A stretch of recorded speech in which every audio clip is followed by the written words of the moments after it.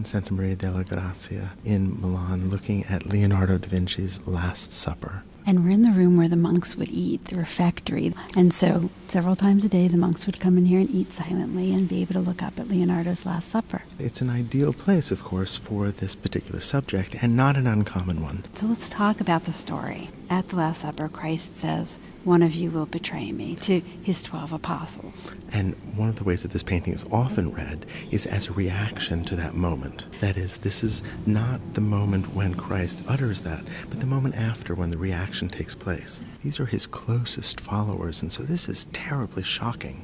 And so what we see is this incredible set of reactions from the apostles around the table.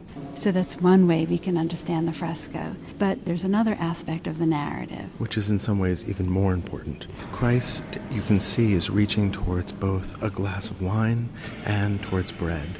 And this is the institution of the sacrament. The sacrament of the Eucharist, we might know it as Holy Communion, where Christ says, "Take this bread, for this is my body. Take this wine, for this is my blood, and remember me." And you can see that he reaches out toward the bread and the wine. But what's interesting is that Christ's hand is widely spread. So it seems as if he's reaching towards the wine, but at the same time, he's reaching toward a bowl. And at the same moment, Judas is reaching towards that same bowl. Judas is the one who's going to betray Christ. He's been paid 30 pieces of silver by the Romans, and you can see he's grasped that bag of silver in his right hand as he pulls away from Christ, his face cast in shadow.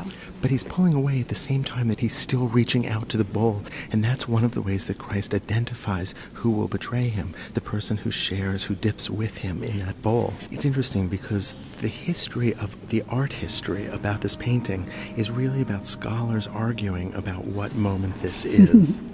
But I think there are all of these moments here, and the apostles could just as easily be understood as reacting to Christ's words, "One of you will betray me," as they could to Christ saying, "Take the bread, for this is my body, and take the wine, for this is my blood."